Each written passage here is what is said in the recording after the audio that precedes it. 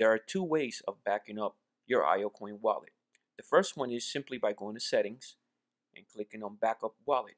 At this point, you can name this file either wallet or wallet backup and simply just save it to your desktop documents. But I always recommend to having this backup on a USB device, external obviously, so that way if any case the computer was to have some issues with the hard drive, you will have this backup on a USB device. For this, we're just going to save it in the documents folder.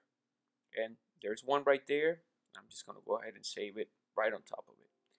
So that's the number one way of backing up your IOCoin wallet. Now there's another way of backing up your wallet, and when we back up the wallet, we're backing up the coins, right?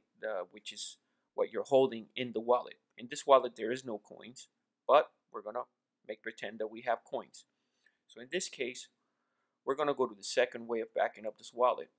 We're gonna go ahead and try to get a target here, or where this file is located. So we're gonna go to Properties, Details, and as we can see, it says here, C Users T Desktop.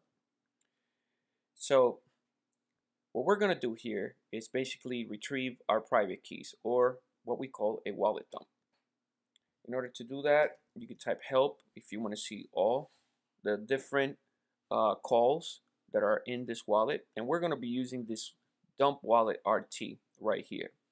So what we're going to do is basically type dump wallet and then RT, followed by if you have a locked wallet, you would basically type in the password right there, but since it's open, we're just going to type the path. So it'll be C users T, and again, this is my user. This could be a different user for yourself. And in here, we're going to call this a wallet dump.txt. So for your computer, you're going to have a different user name. So that's what you're going to do. So at this point, we're just going to press enter. And when that happens, you basically get this file called the wallet dump. RT is for retro. If you do it without the RT, then it's not going to be retro. It's going to be like the latest basically private key dump.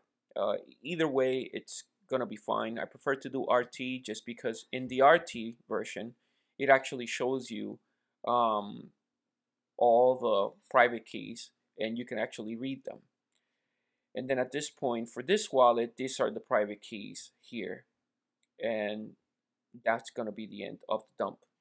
This file would at some point save you for a catastrophic event that could happen with your hardware wallet. If that was to happen, you could just basically bring up a brand new wallet from scratch, download a bootstrap so that you could be on the latest block, and then at that point you would use right here this call called import wallet RT, and then you put the path, press enter, and that would bring in all your coins that were stored in your wallet.dat.